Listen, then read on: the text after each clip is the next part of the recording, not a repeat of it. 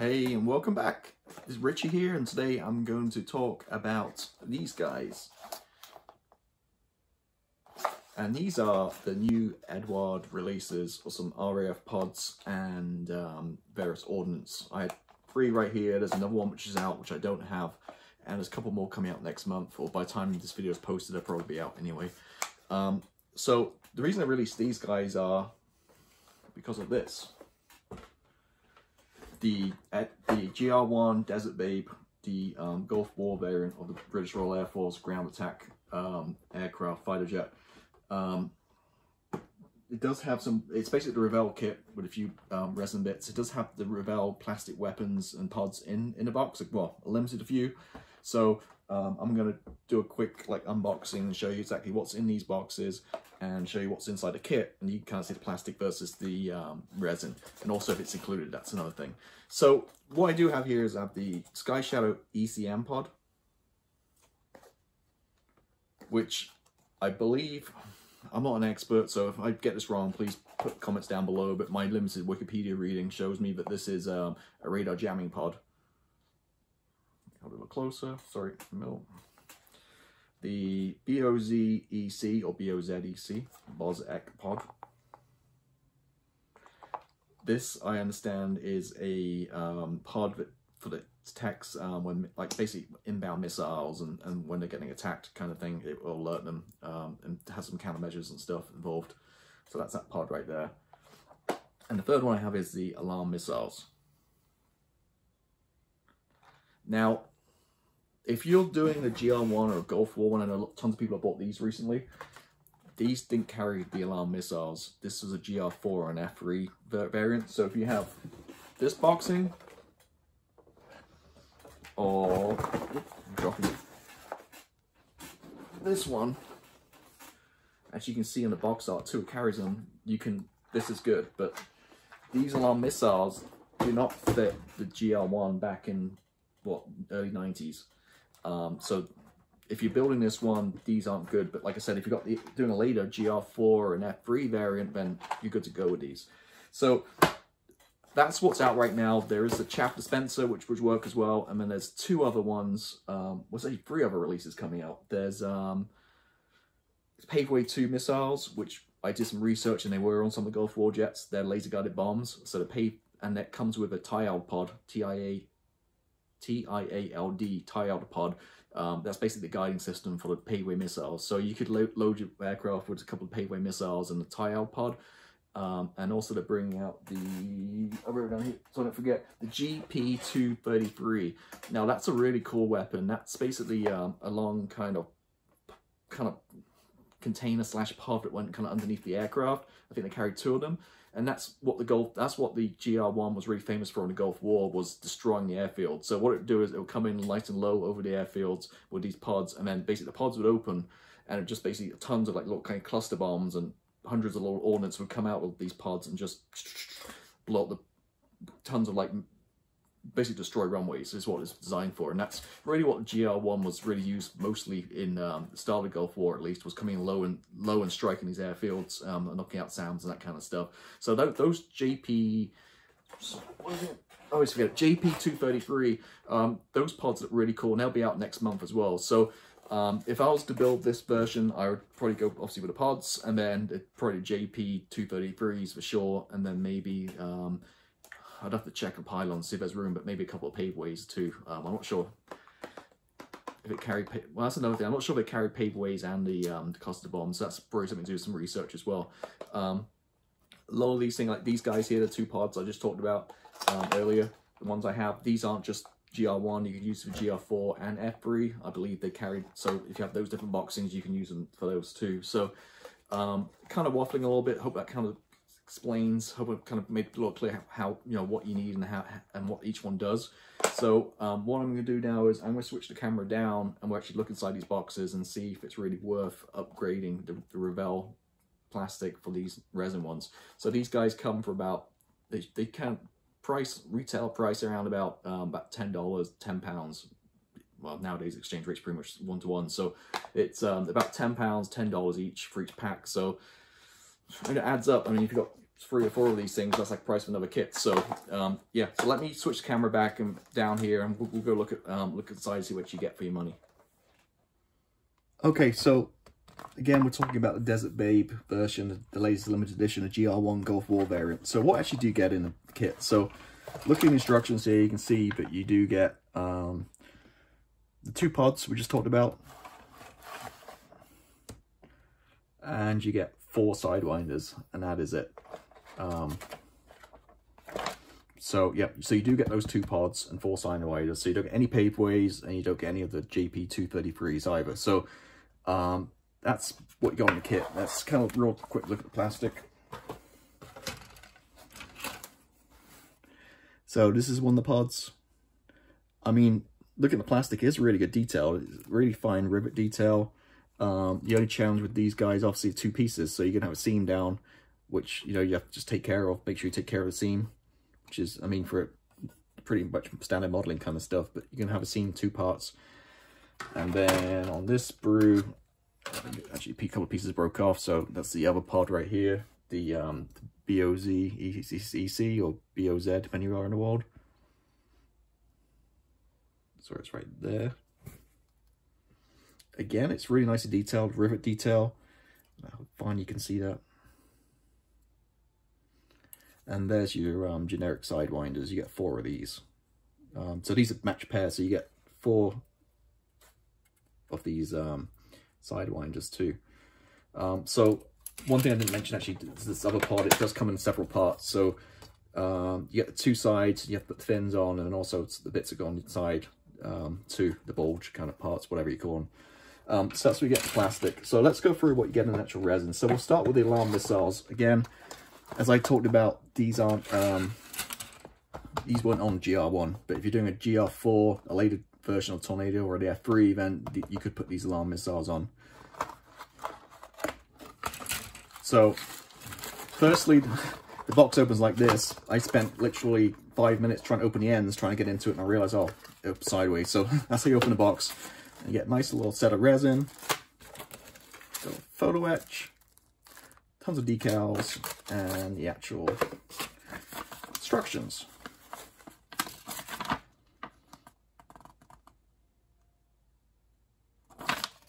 So it looks like it comes with a rail as well. So I'm just kind of looking through this. So if you guys can see the instructions there, it's quite a lot of parts go into this one aircraft. I mean, sorry, into this one piece of missile ordnance. So you got 4 fins at the front, 4 fins at the back. Well, actually 8 fins at the back, and a little P at the back. And then it says, you know, painted barley grey, and then the rail, and then that will fit onto the pylon. And it also tells you about the correct positioning, and that is pretty much it. So you get 4 in a pack, and also like decals. There's tons of little decals on it too, so these are gonna be really nicely detailed. I don't know if you can see that, so that's closer up. Okay, so the decals, a little faded, but hey ho. You see, you get text and very small. Yeah, there's tons. So it's, bear in mind, there's only 4 missiles. There's probably about 20 or 30 decals for each. A lot of fun. And then opening up the resin. Again, these are resin, so be careful when you, it's always okay touching, but when you sand and cut, always make sure you take necessary protection. Resin dust is my safety disclaimer. Resin dust can be really dangerous. It gets on your lungs. It's not good stuff at all. So if you are using resin, always make sure you wear a mask or a respirator when you're sanding and stuff. And then what I normally do is I do on a cutting mat, I normally have a wet paper towel down, and when I cut or sand on top of it, all the dust particles will stick to the paper towel. And then as soon as I'm done, I'll wipe it up and throw it straight away in the trash. Just get rid of it. It's not good. Resin dust again is not good, and you don't want to inhale that stuff. It's kind of similar to kind of like asbestos and stuff back in, back in the 80s and 90s when people, in workshops and stuff were dealing with that stuff and got it in their lungs. It's not nice stuff at all. But that's what it is. So, so this is basically what we got. So I guess we just basically got 4 of everything. So let me just take one set so you can kind of see what one missile comprises of. Wait, actually the resin. So, sorry, the photo etch too. So on the back you got the photo etch. I'm not gonna get that out, but it's the tiny fins with photo etch. And it's at the end, the back of the missiles too. So we can move these to the side. So this is what you basically comprise of one. So you got the main kind of missile itself. Again, advantage of these things, it's one piece. There's no seam lines or anything.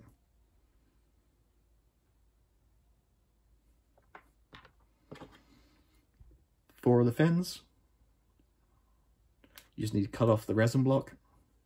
I mean, when using resin, also use CA glue, super glue to attach it.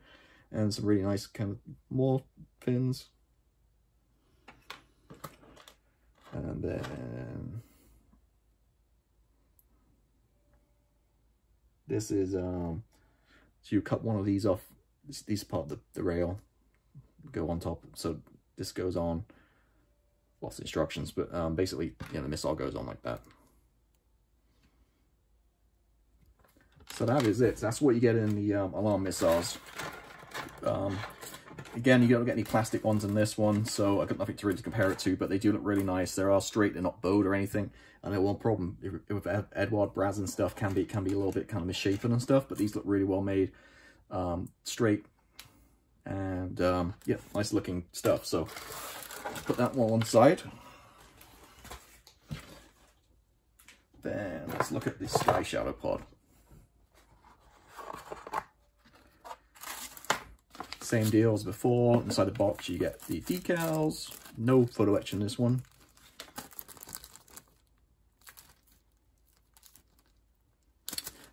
You know what? You know I was saying they're faded in the old packet. It's because it's got the paper on front of it. Duh! It's like a rookie mistake. So it's obviously the decals got paper in front. That's why they don't look very bright and stuff. I mean, if I take out the packet here and show you. Oh, so silly, aren't I? But when you take, there you go. So nice and sharp. It'd be the same with the other ones. My mind's gone blank today, but there you go. So decals, obviously not as many on the pod that you did with the alarm missiles. And the instructions look pretty simple, really. It's just 4 parts.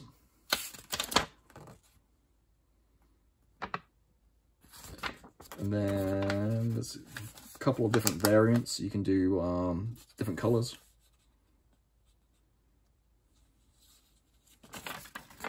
So just look at your reference materials and see, you know, what time period you're doing and what color. And it gives you color callouts too. So barley grey or dark green.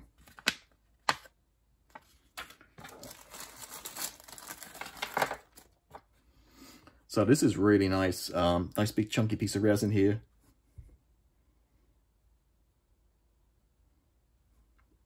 That's the front part. It's the back.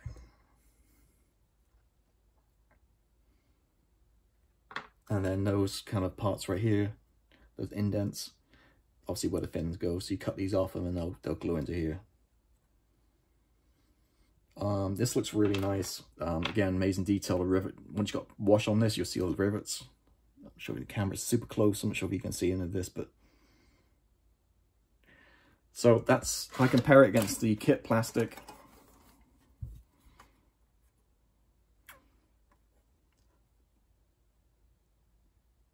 definitely better detail, and also got no seam lines to contend with. So for me, this is a winner, the resin one. So that's the Sky Shadow pod. And finally, this guy. So again, this one, so the Sky Shadow pod is a radar jammer, and this one is the one with tech threats like missiles coming in, and some countermeasures.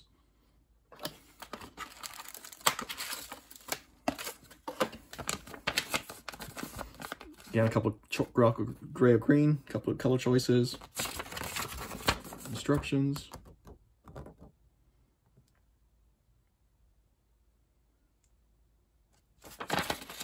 and the parts on the back.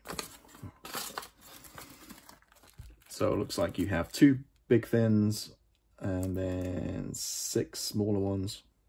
Photo etch. Again, some nice decals. This is just one pod, so you can see it's going to look really detailed once you got all that stuff on there. And the pod itself.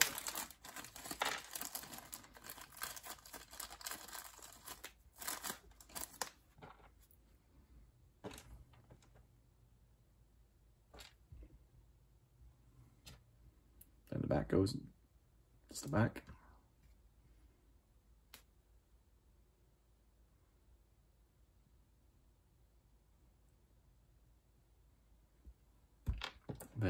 here you got a couple of tiny little pieces. I'm not sure exactly what they are. Let's see instructions.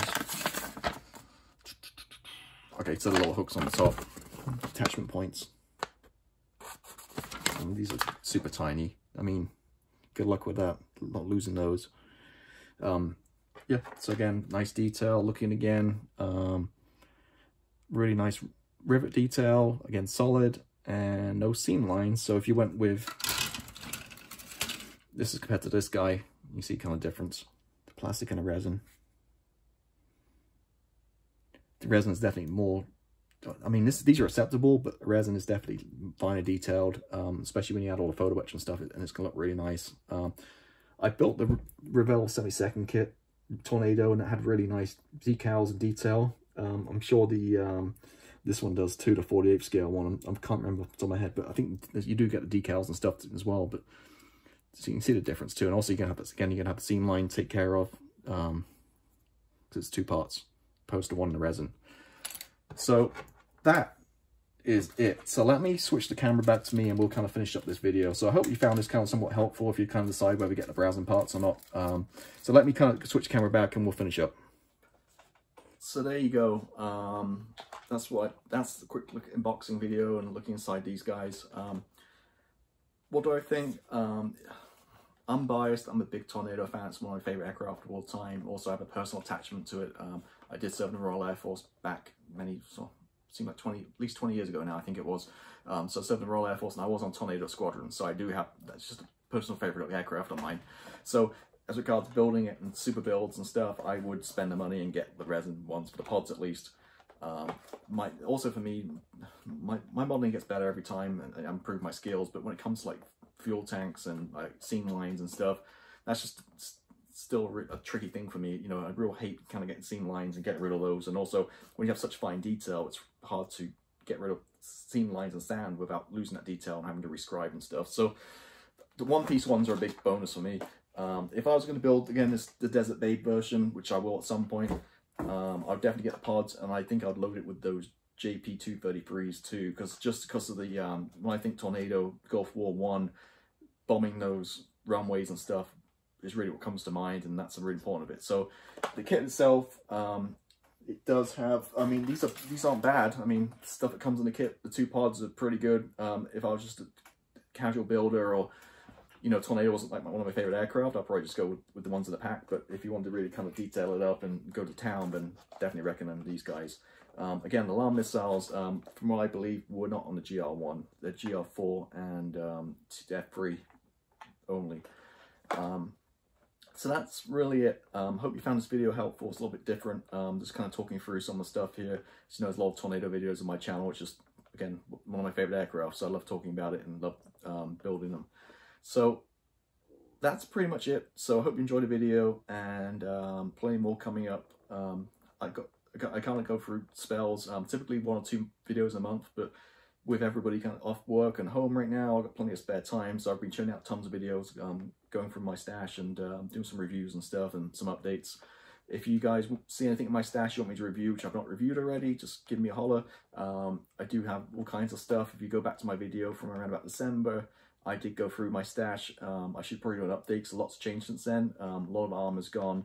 And I really got into 72nd aircraft this year, 2020. I was pretty much at 48th and 32nd scale and really dropped it down and just loving it right now. The building the smaller ones like allows me to do a little bit of diorama and bases, that kind of stuff. So check out my other videos, and that's pretty much it. So I hope you guys staying safe, happy modeling, and I'll see you next time. Ta-ra, bye.